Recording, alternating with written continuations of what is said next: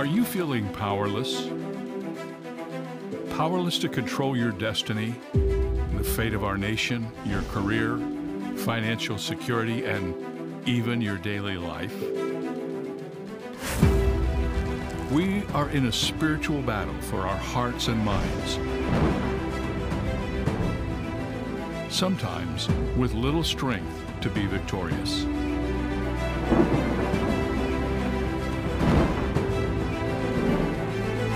What if I told you there is one who can empower you to prevail over the emotional, physical, and spiritual chaos in your life? One who can give you the power to be more than a conqueror, more than a winner, more than a victor, but an overcomer. As an overcomer, you are no longer defined by your trials, but by your victories. As an overcomer, you put on God-given armor that both protects you from the enemy and empowers you to conquer your greatest obstacles. We're called to be overcomers, men and women. We're called to walk in victory and strength and peace and love. Sometimes I hear people say when I ask them how they're doing, I'm doing okay down under the circumstances. But we don't belong under the circumstances. We belong above the circumstances. We're not undercomers, we're overcomers. Amen? Live a life of unstoppable strength, unmovable faith, and unbelievable power. Discover how you can be an overcomer. And now, here is Dr. Jeremiah with his message, Overcoming Anxiety with Peace. Stand therefore, having shod your feet, now listen to this, with the preparation of the gospel of peace.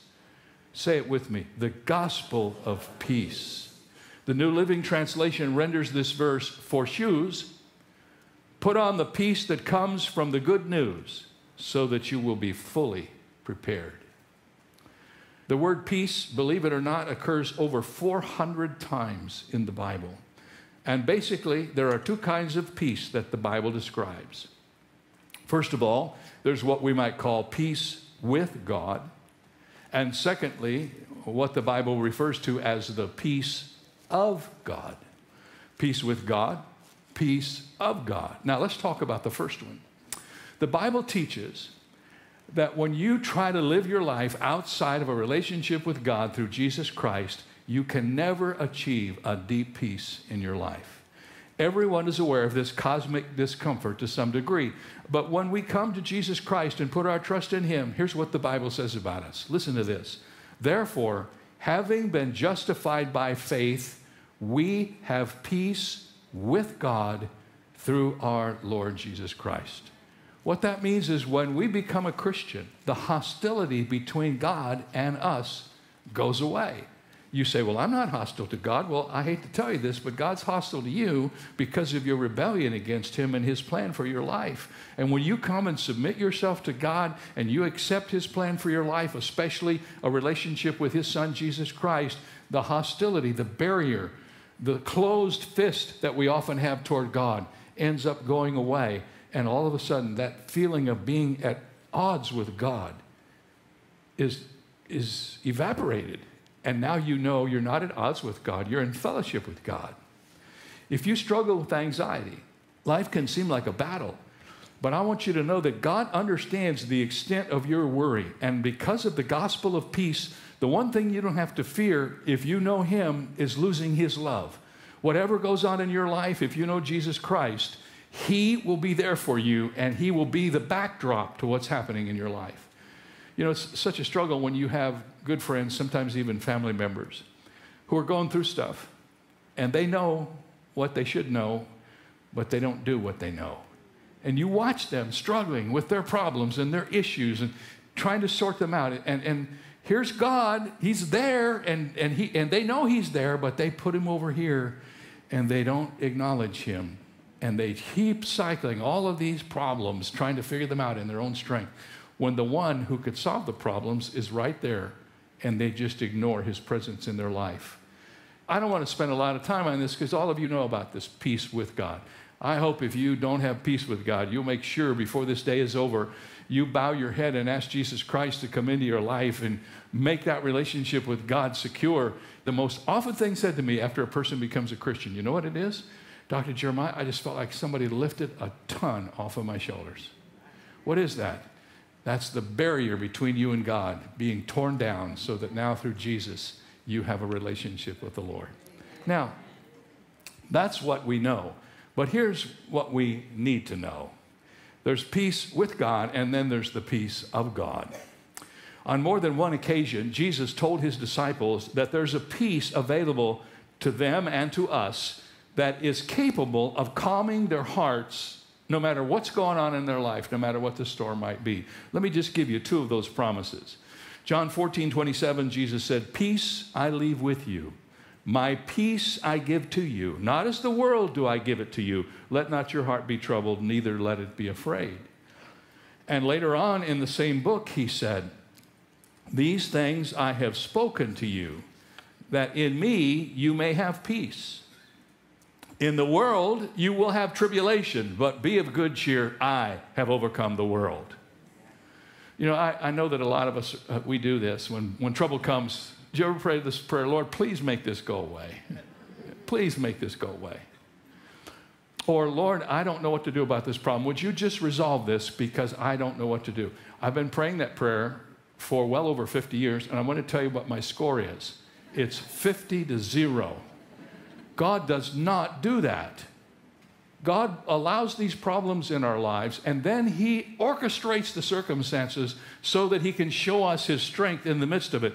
God's purpose in your life and in mine is not to make all our trouble go away, but to show us that in the midst of our trouble and in the midst of our stress and in the midst of our anxiety, he is enough. Amen. And when we find that out, we are so rich, we can get up every day with confidence. Amen?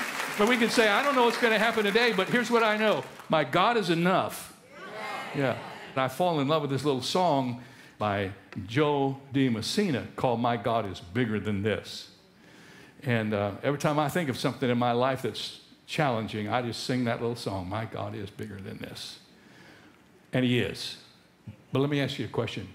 How do you find that out unless you have trouble in your life? God allows trouble in our lives to show us how strong he is in the midst of it all. So here we are, all of us, probably somewhere along the continuum, and we know that we're living a life of anxiety that is not the life God wants us to live. So I want to give you some strategies today for peace to place in your heart where anxiety now resides. I'm going to ask you 5 questions. I'm going to use the 5 interrogatives that journalists always use.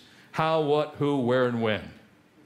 And each of these is a strategy that you should mark down in your heart. Number 1, here's the question. How are you praying? There are 2 passages in the Bible that help us with this particular problem in our lives. One is Philippians 4, and the other is Matthew chapter 6. I would call these the central passages in the Bible on anxiety. Philippians 4, 6, and 7. "Be anxious for nothing, but in everything by prayer and supplication with thanksgiving, let your requests be made known to God, and the peace of God, which surpasses all understanding, will guard your hearts and minds through Christ Jesus." Philippians 4, 6, and 7. In this passage, the word anxious literally means to be pulled in 2 different directions. It means to have an inward war going on inside, a battle going on in your inner spirit, pulling you apart. Someone has said, if it's big enough to worry about, it's big enough to pray about. And let me tell you what I've learned in my own personal life and from the scripture. When I'm facing stress and turbulence in my life, there are 2 kinds of prayer that are helpful that often get overlooked in most discussions of prayer. The first one is progressive prayer, and the second is proactive prayer. So let's take them one at a time. What is progressive prayer? Well, let me just say, when we're under pressure, what do? We run to the Lord, we rush into his presence, and we dump our list of stuff on him without even saying hello. We say, "God, I need this, this, this, and this, and I need it now and tomorrow and the next day, and if you could get it ahead of time, that would be great. It'd even be better."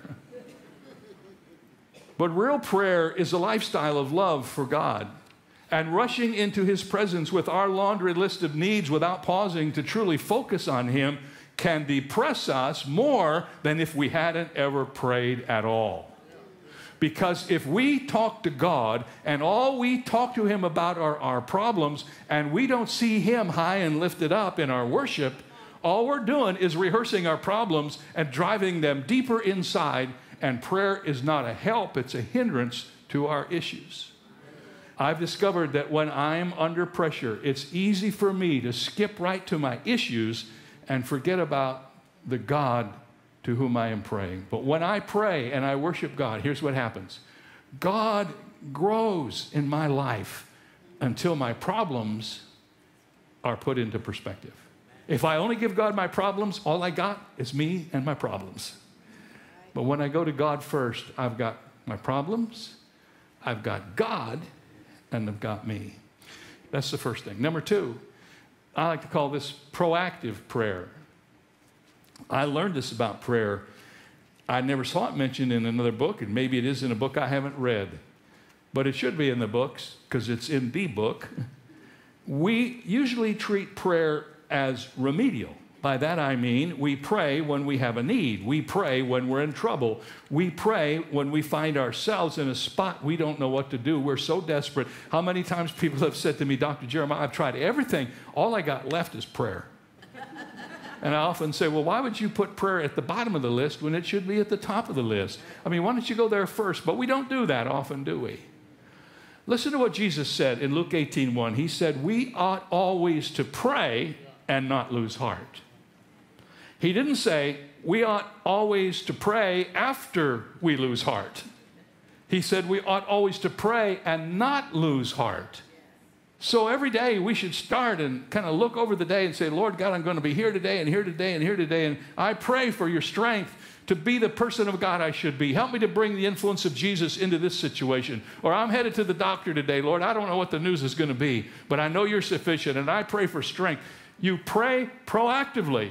Don't pray after it happens. Pray before it happens. Amen? All right, so now we got this prayer thing done, all right? How are you praying? That's the first thing. Number two, what are you thinking?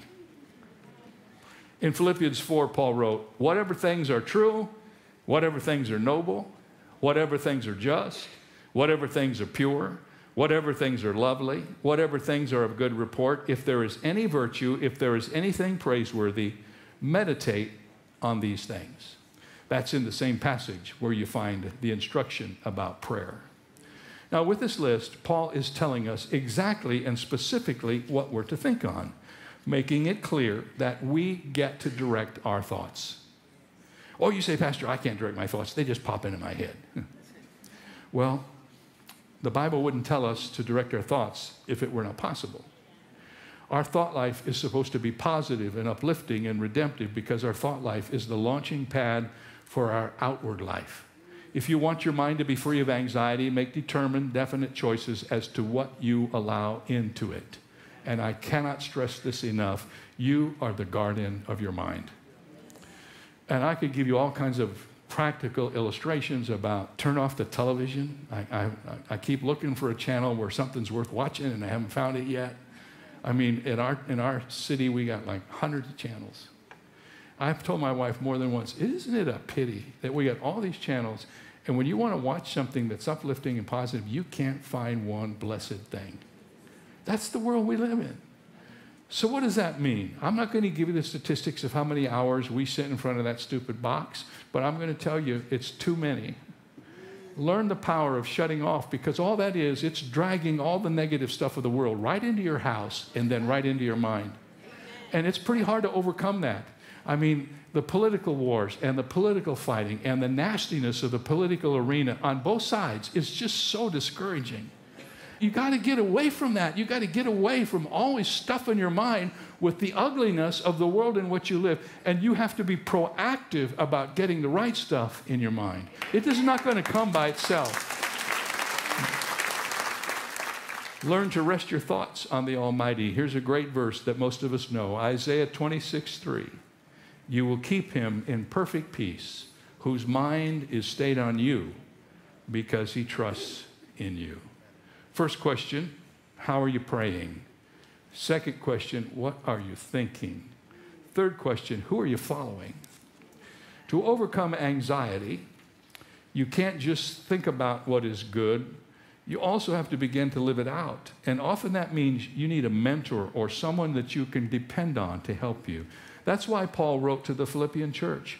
He said to them in the same passage in Philippians, the things which you learned and received and heard and saw in me, do these, and the God of peace will be with you. Paul's message to the Philippians was this: take the lessons I've taught you, practice the things you've seen me do, and you too will begin to experience the presence of the God of peace. Maybe you're one of those people who's a worrier. Get a friend that you meet for coffee. Join a small group at your church of people you really trust. Pick up and read an encouraging book about someone, maybe even the apostle, who learned how to hand their anxious cares over to the Lord. Let God's peace in their lives influence the anxiety in your life. We learn from others, don't we? Always reading a book. Are you always reading a book? I got 2 books with me right now. I'm going to get to them before this week is over. These books are meant to help me, to encourage me. You're never too old to learn from others how to do life better. Amen? So, how are you praying? What are you thinking? Who are you following? Here's the fourth one. Where are you living? We've seen how, what, and who. Now it's time to examine where. Where do your thoughts live? Where are you living? I'll tell you, there's only 3 possibilities. You're either living in the past, you're living in the future, or you're living in the present. Jesus said, therefore, do not worry about tomorrow. For tomorrow will worry about its own things. Sufficient for the day is its own trouble. Think about it. The past exists only as mere memory. The future exists only in the imagination. Only the present exists in true reality. So why do we ruin the only moment of existence we have by pulling trouble from non-existent places like the past and the future? Here's what happens. When you borrow trouble from the future, now you got double trouble. If you live in the past and you live in the future, you're allowing 2 thieves to rob your life. But if you live in the present, the Bible says that God is sufficient for every day. There's a wonderful verse in Deuteronomy 33:25. Here's what it says. As your days, so shall your strength be. I love that verse. That means, Lord, I don't know what's going to happen on Wednesday or Thursday. I got this and that and all that. But all I know is this. For this day, I got the strength you want me to have. As my days, so shall my strength be. I live on that. I mean, I got so much stuff going on in my life right now. If I wanted to sit back and worry, I could be a professional worrier. I could get awards. But I chose not to do that. Here's what I've learned. I don't know how God's going to deal with tomorrow, but I know He's sufficient for today. And I'm going to rest in the promise that He has always kept. He's never, ever outpromised Himself. So how are you praying? What are you thinking? Who are you following? Where are you living? And finally, when will you find peace? You remember the graphic photo of the napalm girl from the Vietnam War? Remember that?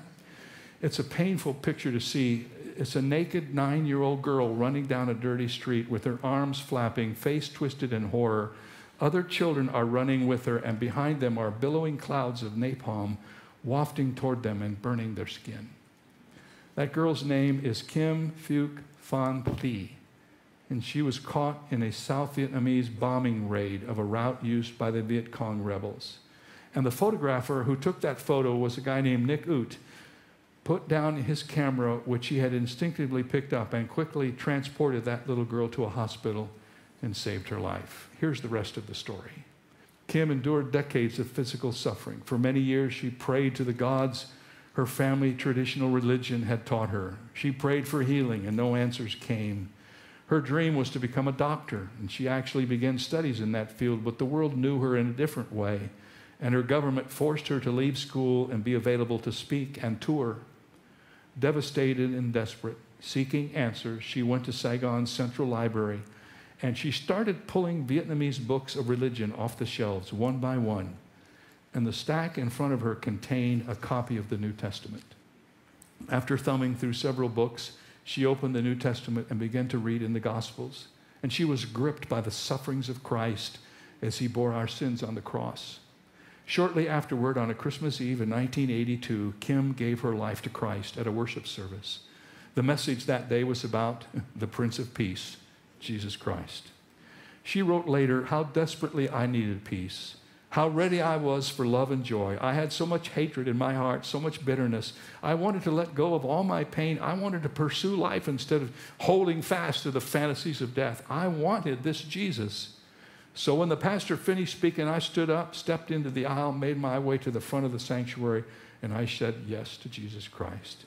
And there in a small church in Vietnam, mere miles from the street where my journey had begun amid the chaos of war, on the night before the world would celebrate the birth of the Messiah, I invited Jesus Christ into my heart. When I woke up that Christmas morning, she said, I experienced the kind of healing that can only come from God. I was finally at peace. Many years later, Kim married and immigrated to Canada. She reconnected to the photographer whom she calls Uncle Nick, and they talk every week. Today, Kim's life's purpose is to heal others through the love and peace of Christ. Most remarkably, Kim ultimately forgave everyone who had harmed her. She rose above her physical and emotional scars and made a choice to embrace the hope of salvation through forgiveness. She understood that unless she could forgive, she could not grow closer to Christ or bring others into his fold. So the question is, when will you find peace? When will you make the how, what, who, where of his peace your priorities? Look at how you're praying, what you're thinking, who you're following, where your thoughts are living. When you embrace these steps, let the Lord fill your overcomer's heart with his peace. Here's the verse that is my prayer as we close this session. Now may the Lord of peace himself give you peace always in every way. 2 Thessalonians 3:16. Dr. Jeremiah will return with one more inspirational word to close today's Overcomer program right after this.